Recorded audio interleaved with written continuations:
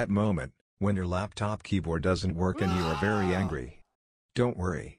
You can solve this problem yourself.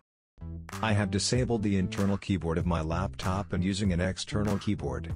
Let's see how to do this. Now right-click on this PC and go to Manage.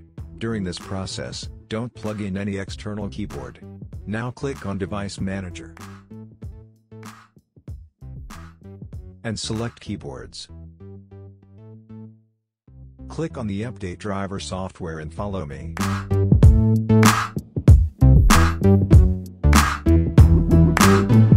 Uncheck the box to get more options. Select the random one and change the driver software.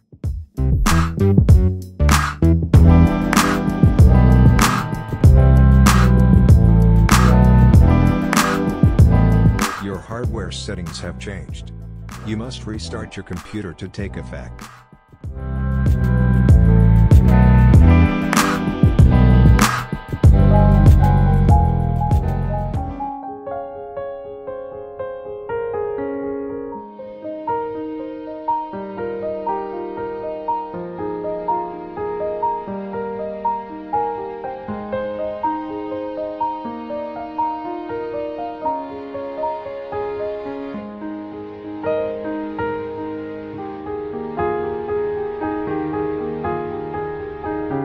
Now your internal keyboard is disabled.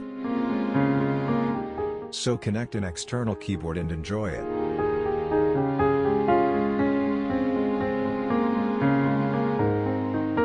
Thanks for watching.